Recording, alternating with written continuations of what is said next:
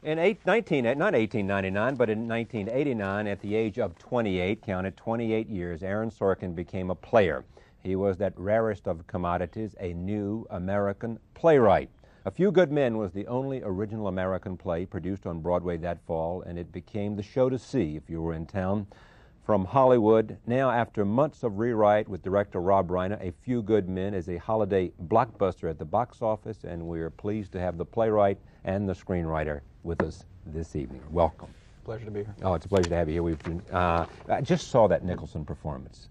And I have, in the the thing that we just saw, that monologue. Tell me what it was like when you first sat down and you realized that the person reading your words was Jack Nicholson. It was high cotton, believe me. It was the first time I heard Jack read the script was the first day of rehearsals, the table reading.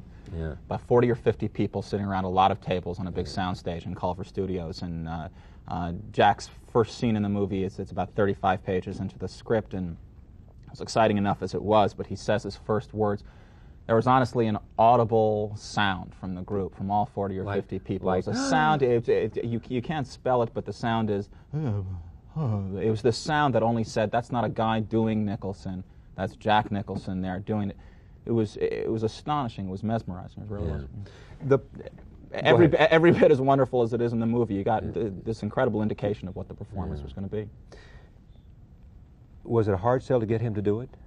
I don't think so. I wasn't the one in charge of selling him. The way he got the role, we were in a story meeting, and Rob came in. Rob Reiner at Castle Rock, which produced the play.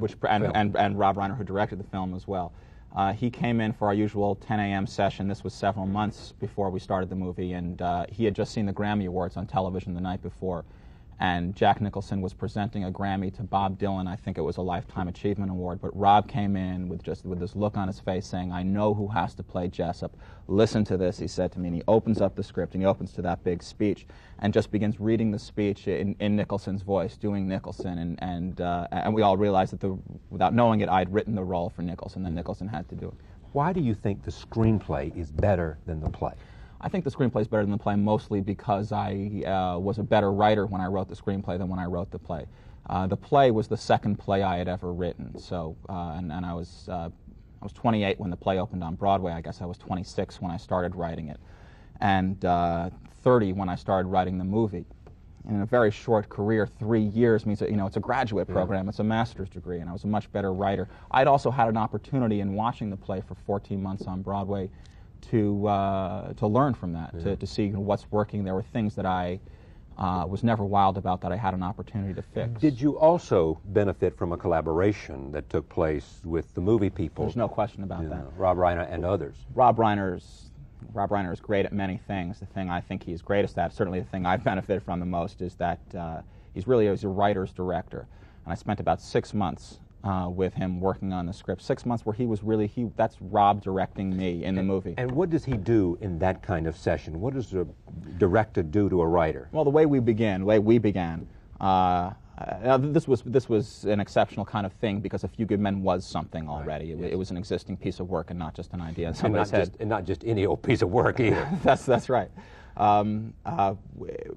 I went out there for a week, and he just wanted to make sure before he sent me off back to New York to begin writing the screenplay that I knew what I was doing, because I hadn't written a movie before. And he just wanted some sort of indication of what's this movie going to look like? How are you going to do this? And really what I did was just describe the first few scenes that I wanted to write in the screenplay, which I have to say, as much as the screenplay changed, those first few scenes that I described are what you see in the movie now.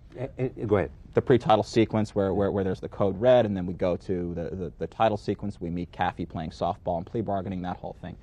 Once I had that first draft, and that first draft was long and clumsy and bulky and overwritten, and there was a lot wrong with it, I came back to his office in Beverly Hills, and we sat for about 5 or 6 weeks, where we just went through the script page by page from the top, where he's relentless about detail, where you just begin to fade in on the first page, and he'll stop and say, now tell me why we're fading in, and why we're not doing this. If a line is, hello, how are you, he'll just stop, and he'll get this look where you'll know, I'm not going to get past page 7 today, it's going to be a long day. Yes. Are you going to change the play because of the experience with the screenplay? I already have. We sent out, last year we sent out a national tour of the play.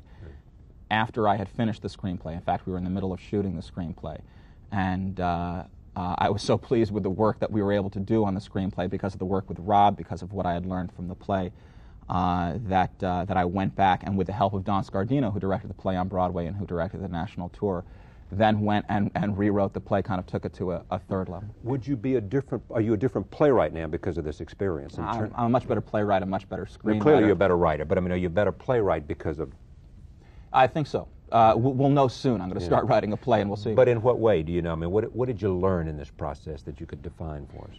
It's a little difficult to quantify. I think mostly I'm surprised by what I was able to get away with in the Broadway play, in what most people saw. And I don't mean that in a good way. I wouldn't want to try and get away with that again. Specifically, I think the big change that was made for people who saw both the play and the movie is the way in which Kaffee, the Tom Cruise character, gets the Nicholson character in the end. And on stage, it was a thrilling courtroom scene. There was a lot of pyrotechnics, and it worked theatrically. It always got a big response. People loved it, and they leapt to their feet at the end of it.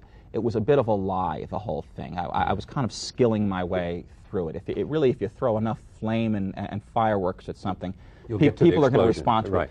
It just wasn't real, what happened there. Nothing about it was real, and I was kind of committed to, in the movie, making sure that we had the same effect, but getting to it in a real way.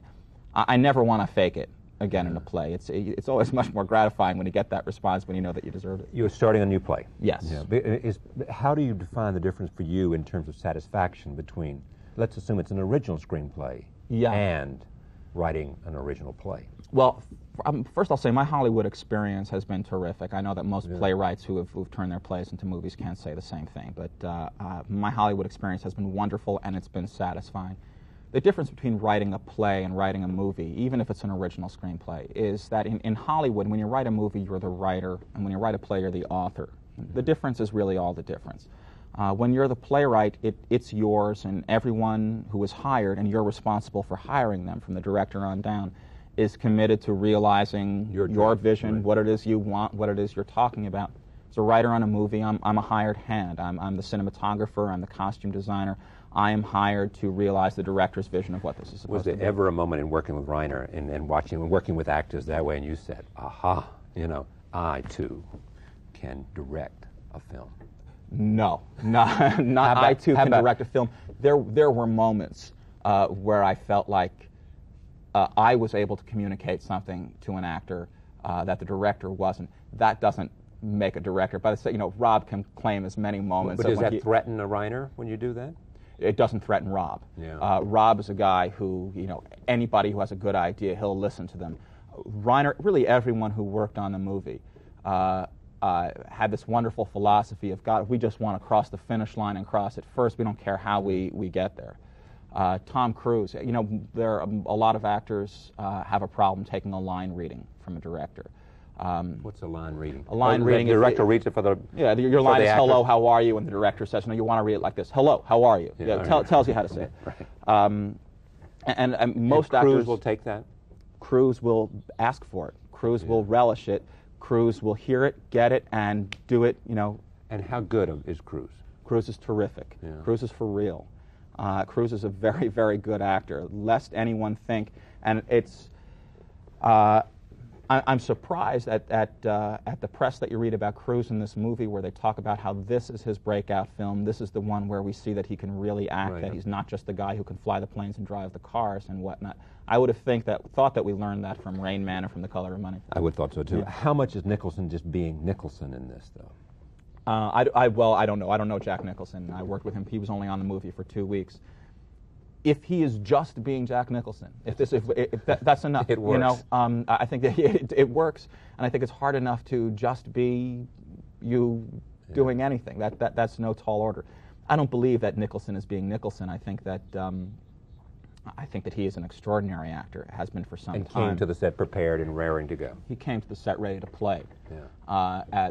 He only worked for 2 weeks, but there were long, long days. That courtroom scene, the scene that we just saw.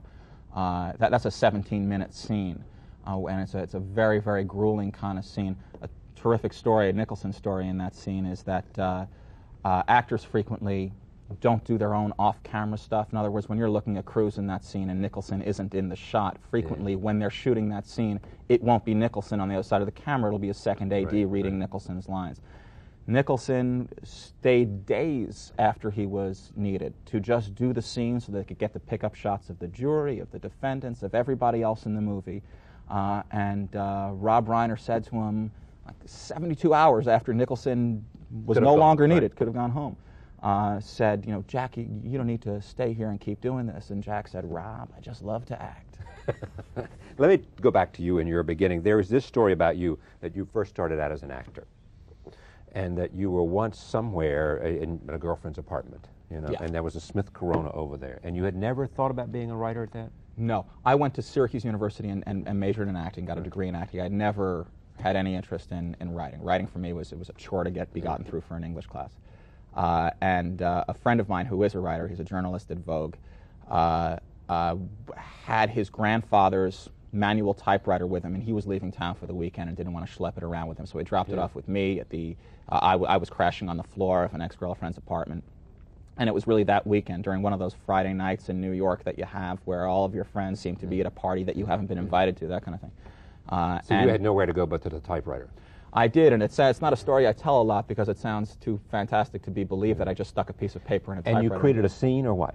Yeah, I started writing dialogue, and that was the first time ever I had written dialogue. And what I really hadn't realized, probably not even that night until much later, but what really I had learned in all the training that I had as an actor was I was learning what a play was, and that's what I had absorbed rather than learning how to act. And is it as satisfying for you as you thought acting was? It's much more satisfying. I feel much more confident in it probably, which is why it's more satisfying. Pleasure to have you. Congratulations. Pleasure to be here. Thanks very much. Good luck at the Oscars. I guess the nominations come out, what, February? I think February 17th. All right. Thank you for joining us here. Be here tomorrow for a look at the heated controversy over gays in the military. We'll have New York Senator Al D'Amato and New Republic editor Andrew Sullivan and others. Thank you again for being with us this evening, and I'll see you on Friday night.